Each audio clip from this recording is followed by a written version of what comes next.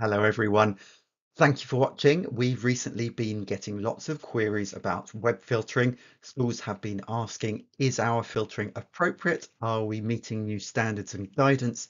Is there anything we need to change or do or be aware of? So we're making a series of guidance videos and other notes to help you with that. And today we're looking at regular web filtering checks. What does that mean? What do you need to do? So first of all, who said you need to? You may have noticed that in March, the Department for Education published these new standards for filtering and monitoring. And if you delve into them, there is mention of carrying out reviews, but also carrying out checks, and they're not actually the same thing. So if you want to find out more about the annual review, then we have guidance on that as well. But today we're focusing on the checks. Now, first of all, who should actually be doing this? Is that clear to you? There's plenty more details in the standards and you do need to have a look at them. But one of the standards itself is to assign roles and responsibilities. So that will help you with thinking about this particular question. When it comes to the day-to-day management, yes, you need the safeguarding and tech teams to work together. So the checks, yes, can be carried out by technical people, but it's really important to work together on it. So do think about exactly who is doing what, and the standards will help you with that. Now, I did say before, checks and review are not quite the same thing, but what on earth is the difference? They do sound the same, but it's not quite the same thing. A review is something you might do annually. Indeed, it's recommended in the standards. It's more of a strategic exercise to think about, what do we believe at this school? What is our approach? What do we want to happen? What do we want to have looked or not on a general level, and by whom? Whereas checks are more operational day to day. Is it still working? Is it working everywhere? That kind of thing. Now, it might be worth taking a step back to think about why the checks are needed in the first place. There are lots of reasons we could give for this, but just remember, technology does not stay still. So even if nothing changed in your school, and trust me, it does, in terms of new devices, new users, new systems do come on stream all the time. Even without that, technology changes all the time, settings change all the time. So it's really important to know that nothing has changed and you're still filtering in the way that you think you are. So moving on then to what we actually need to do. First, you need to decide a few things. Then we move on to finding some stuff out. You need to decide who's going to do your checks and how often.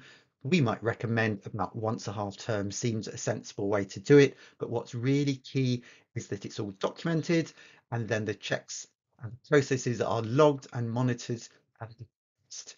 So really key opportunity for IT and safeguarding teams to work together. But what are you actually trying to find out? It's summarized in the bullet points you can see on the screen here. In a nutshell, are we blocking the things that we think we are blocking? Are we over blocking? And that could be in terms of stopping teachers getting to curriculum sites. So teaching and learning can't proceed as it should do.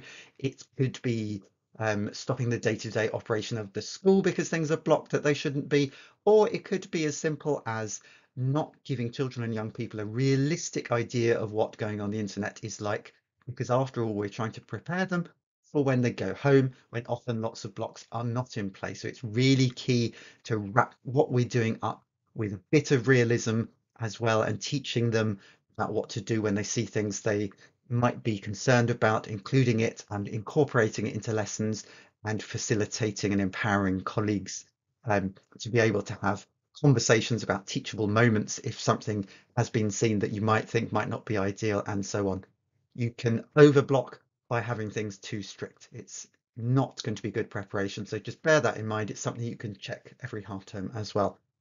Beyond that, though, third point on the screen is filtering active everywhere. So that means all connections, devices, users, accounts, systems. It does need checking because new things will have happened. Safe search is something else to consider that often people forget about. It can be just as important as the filtering itself, because without safe search, you might be suggested websites that you then need to test the filtering for to see if you're going to them or not. So it's really key. Safe search is on, but also enforced, so a student can't simply turn it off and then search again for something inappropriate. So please do look out for that. And of course, have there been any concerns about students bypassing blocks? Have there been concerns about over-blocking raised either by students or teachers since the last time that you did your checks?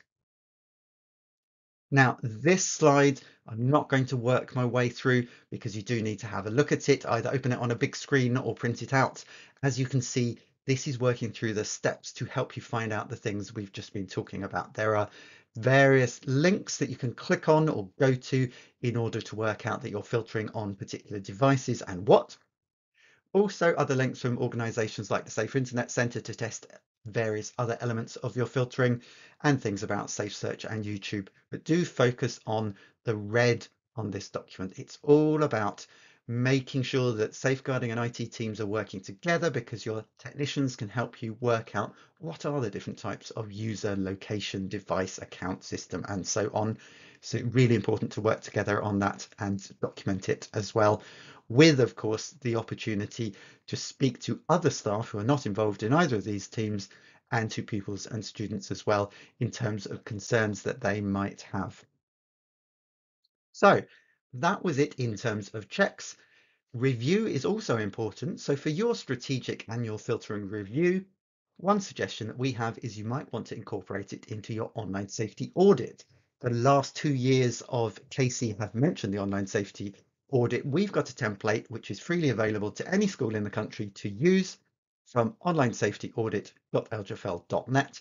If you go there, you can use the tool for free, and it covers all sorts of areas, but includes filtering. So you can incorporate your filtering review into this by doing it as part of the online safety audit alongside approach, curriculum, systems, and so on. So do have a look at that. Remember training, of course, too.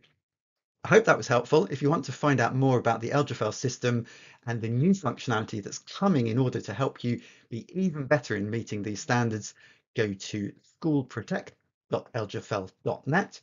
You can also go to KC, that's KCSIE.lgfl.net, in order to find out more guidance and advice around keeping children safe in education, the new version, and in general. There's lots this year on filtering because that's a big change, but also the other elements as well that will link into our training and other tools that can help you. We'd love to hear your feedback, and there'll be more guidance along this line coming soon in some other videos and documents. Thank you for joining us.